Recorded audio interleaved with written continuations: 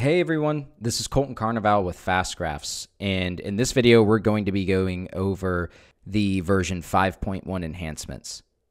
So in version 5.1, there are two major enhancements. We have made changes to the snapshots and some big changes to the screening tool, and you'll be able to look at the timeline in the bottom of this video and skip through to the parts that you want to watch.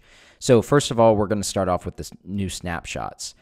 With the new snapshots, we have now made it where the entire company security app is available for you to use in the snapshot. And then you can easily open up a new tab by clicking this button, and it'll go to the tab that you are on in that snapshot in the company security app. So now you have full access to the company security app, easy access to it, or once again, in the snapshot, you have access to everything. The next major update is the screening tool. We have done a complete overhaul of the screening tool, and one thing you'll see is this show new version up at the top. The old screening tool is this, and we still currently have this available for you to use. But in order to access the new screening tool, all you need to do is click show new version, and you'll notice that the query builder has completely changed. If you click on and, this will add a new query, and your query builder is now a drawer on the right side of your screen. And as we go through this, you'll see all of the new functions of this. So let's go ahead and build a new query. For example, I can choose PE, and notice now I have a query that is showing up top. Right here, it's showing what it's building, and I have some preset values, so I can do something like between 0 and 7 and save this. And notice if I hover over it, it has an X, so I can get rid of it, or I could click on that again. Let me just add PE back.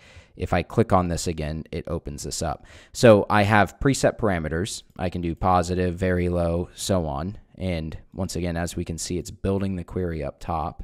I can do custom values, so I can type 15 if I wanted to and save this. I have greater than or equal to, less than or equal to, has any value, or even a between value.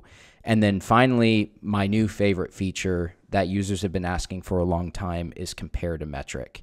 And I'll show you an example of where this is really useful. So I can have PE, so this is the current blended PE, and one thing I can do is less than or equal to. And when I click on that, a new search opens up, and I can come here and, for example, do the historical 5-year normal PE.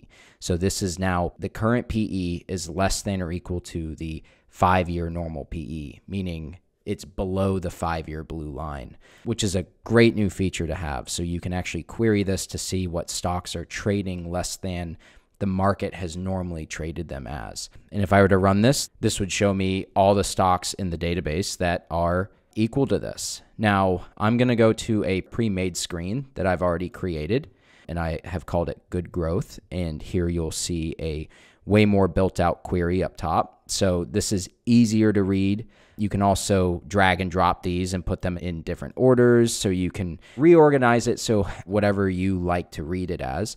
And in this, I have region is United States, and the exchange is non-OTC. I have adjusted earnings persistency score greater than or equal to 70. PE is less than or equal to the 5-year normal PE.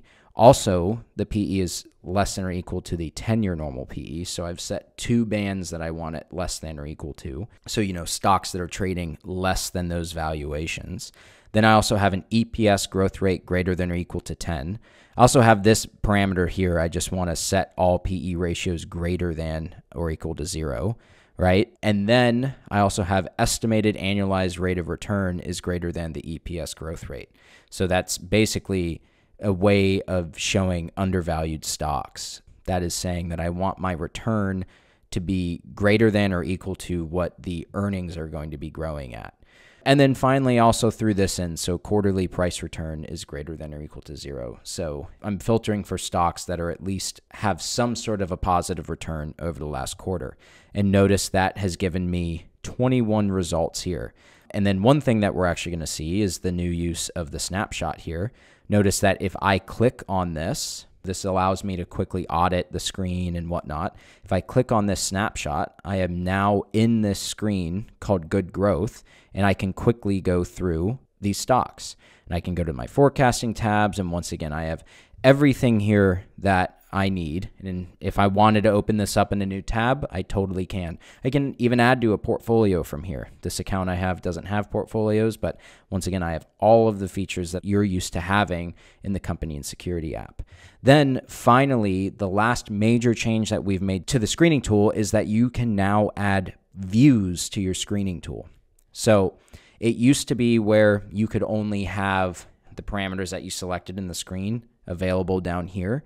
Well, now these parameters I selected are available in this table, and that's this base screen, but I've also created views for income, growth, and valuation that I can click on it, and it's the same results that this query built, but now I have different items that I can look at. So I can look at a dividend yield based on incomes, and then I have dividend compound annual growth rates and average growth rates on here for me to view.